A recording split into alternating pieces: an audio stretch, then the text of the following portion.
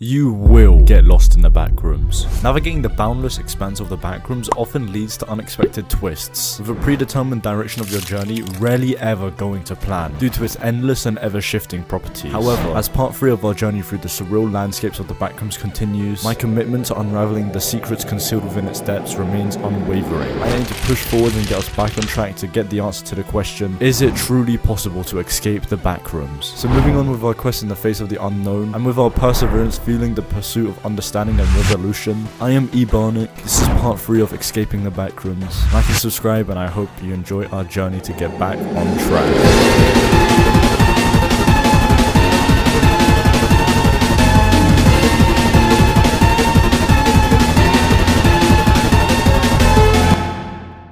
The Metro. The Metro is a unique backrooms level which serves as a mysterious subway system that links to the safer levels of the backrooms, featuring of course the station with dimly illuminated platforms, benches, vending machines, and basically whatever is in your stereotypical subway station. The Metro is a class habitable level, which means it is safe, has way for sustainability, and is completely devoid of harmful entities. There's a lot of different trains here that take you to different levels, but we're only going to be taking the blue bullet train, which will take us to level -382. All trains from the Metro look basically the same from the inside, so personally, I would probably look for first class. Or you could just go to a regular chair, fair enough.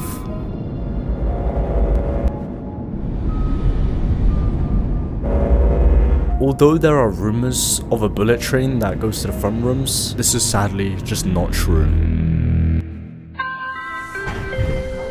Alright Steve, this is your stop.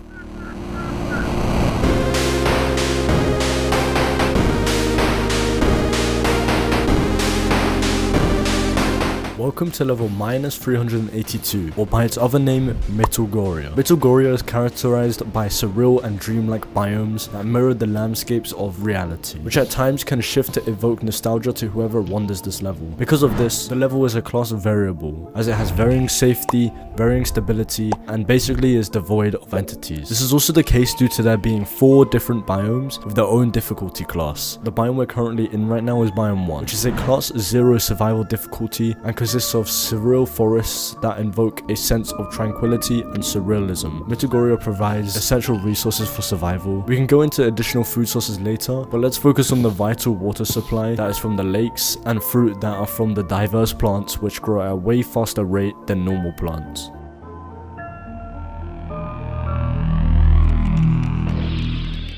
During the initial days of Mittelgoria, drinking water may induce a temporary sense of nausea, however you'll just get used to it. You would also be prone to passing out when the surroundings change, but you should be fine as long as you're not in water or next to a cliff, so just keep that in mind. Okay, so we have Biome 2, which comprises of an intricate network of underground tunnels and cave systems. However, it is a class 2 environmental difficulty and can be quite dangerous, so there's not really a point to go in there. If you want almond water, you're gonna have to pass through Biome 3 to Biome 4, which is a class 3 environmental difficulty biome.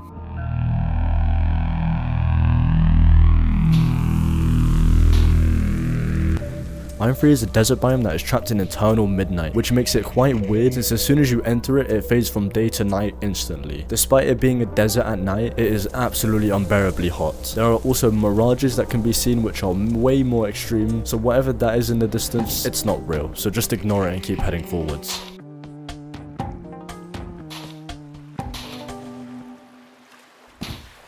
Finally, Biome 4 is an expansive ocean which is filled with almond water and is a class undetermined. And like Biome 3, this biome is always in afternoon time. Encountering Biome 4 is often through wandering Biome 3, so if you want to get the sweet almond water, you're more likely going to have to pass through the desert.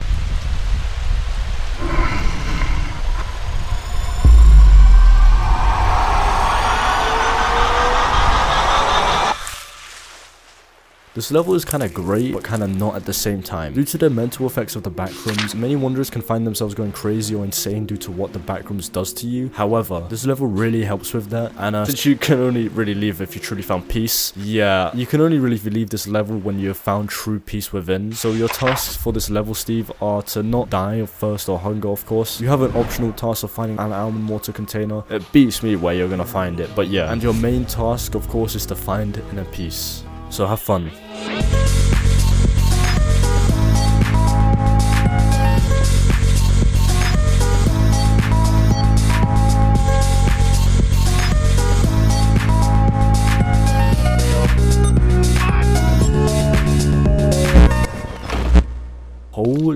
shit, Steve. Damn, it seems you have finally achieved your true peace, Hagrid. I'm guessing it has helped since before all of this you were kind of not the best. But now since you have peace, a boat should appear. So all you need to do now is take that boat wherever Mittelgoria decides to take us.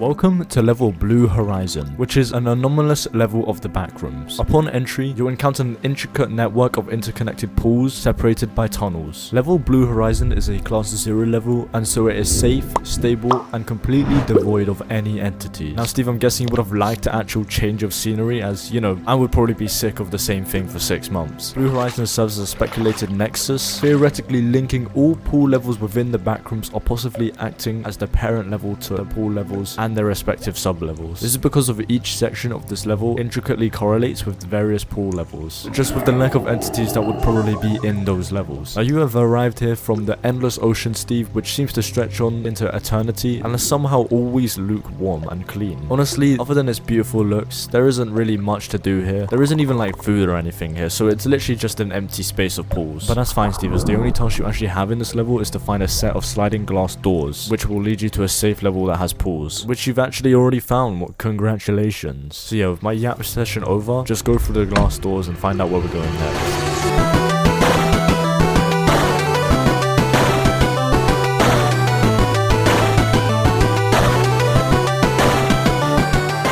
Level 699. Oh my god, isn't this level pretty? Honestly, Steve, you gotta be one of the luckiest guys in the Backrooms, because this is a nice level, okay? Welcome, Steve, to level 699, also known as the Azure Deep. The Azure is apparently a safe haven that has achieved a mythical status due to it being a class habitable level, meaning it is safe, has sustainability for life, and is completely devoid of any entities. The Azure presents itself as a sizable complex of indoor swimming pools divided into 3 separate areas, which we will get into in a sec. Within level 699 there are many different furnishings, which include chairs, tables, and vending machines. These vending machines, in fact, no clipping into these will send us straight into level 399, which would...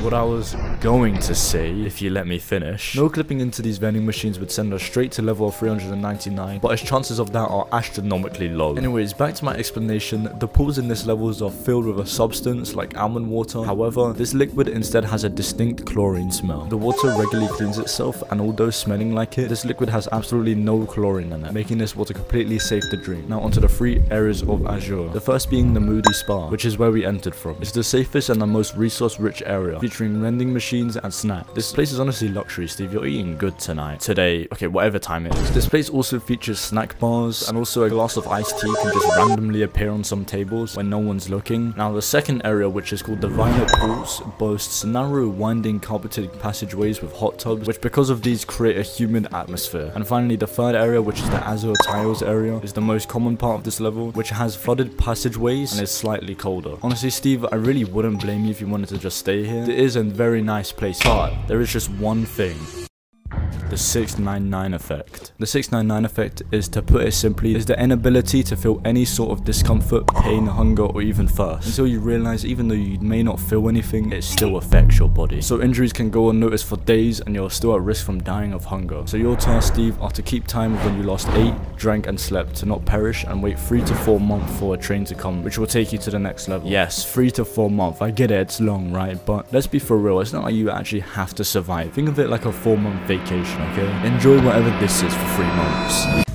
You know guys, Steve getting in this level was an extremely low percentage, but you know, not as low as the subscribe to non-subscribe percentage. So yeah, if you've been enjoying this video, feel free to subscribe and like. I spent so much time and effort on these videos, and I would seriously appreciate a like, comment, or everything else. But yeah.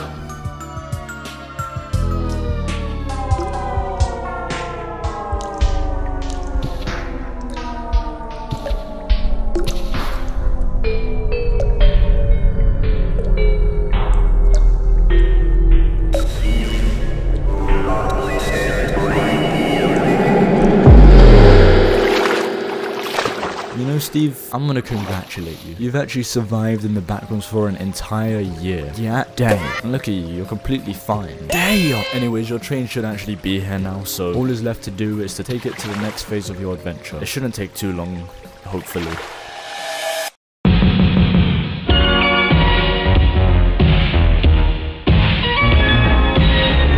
Welcome to level 154, or actually station 154, which is another train station of the backrooms, similar to the metro, but with the exception that this level's train system works just a little differently and has a very neon theme throughout the entire level. Once again, like the metro, this level is a class habitable level, which means it is actually safe, has a way for sustainability, and is completely devoid of any harmful entities. Look at you, Steve. You see, after you get through all the ass of the backrooms, you're getting into some pretty alright levels for the time being.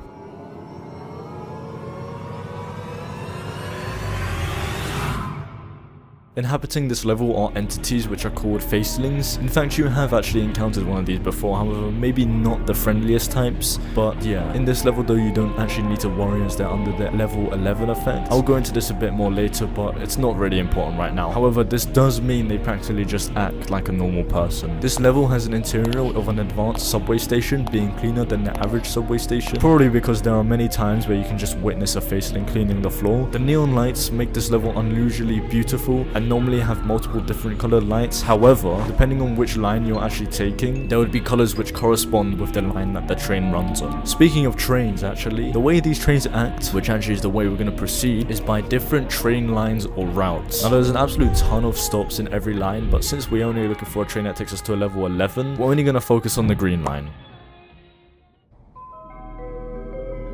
The green line altogether has 9 stops, and greatly enough for you, the first stop is our destination. The Neon Express, if you take the right lines, can actually send you to some pretty safe levels. Okay, Steve, here we are. Let's go to the next level.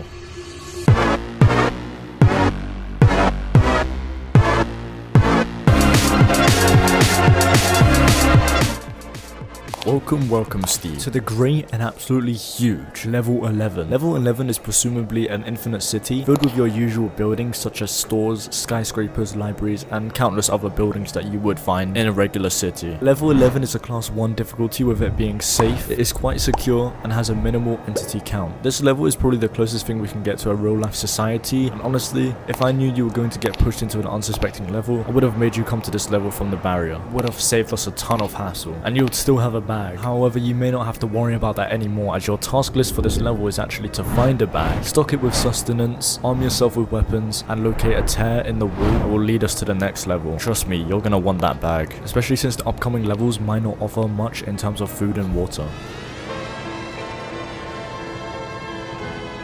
In this level there are many entities, however the most common entities are the facelings and hounds. Once again, both entities you do not have the best introduction to, but if you didn't know, the level 11 effect is in fact in a level 11, I know, crazy. The level 11 effect is a behavior changing effect which will cause certain entities to act more like normal pedestrians and dogs. Sometimes facelings will try and communicate with you like a normal person would, but since they don't have a mouth, they will not be saying a thing. Cars are actually in this level, however, they are completely inactive, and sometimes, as you can see now, there can just be a strange event that occurs where a random model of a car would just roll down the street until it eventually stops. The inside of these buildings have randomized interiors, however, despite being random, shops will occasionally contain some useful items, like that bag. Oh, what a coincidence. Honestly, Steve, my advice for this level is just to spend however long you want. This is a good level to hunker down, and of course you don't want that, but it's still a good level due to its high resources and safety. But other than that, I would prepare myself for the next couple of levels. But yeah.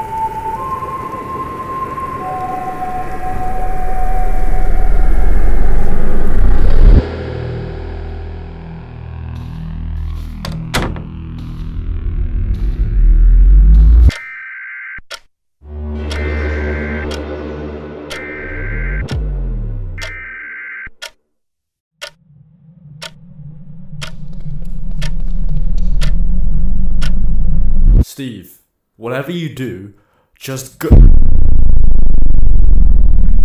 Steve, who you really think there is an escape from here? Return to what was, or even a possible game happen. Countless levels and infinite expansion of game trajectory. You are stuck, Steve, stuck in my purgatory.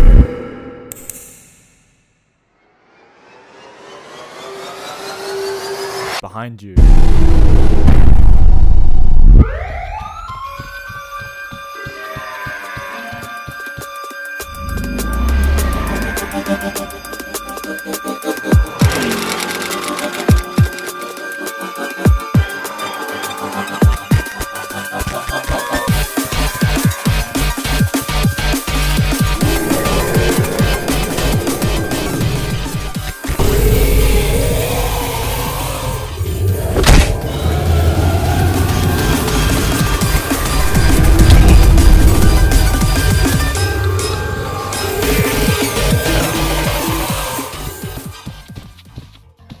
Okay, Steve, now that we have distance, what you need to find now is a regal doorway.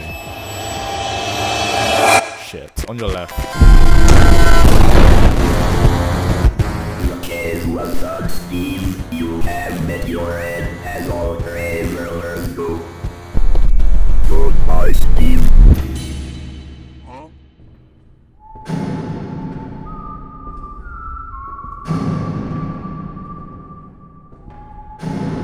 You are lucky, Steve.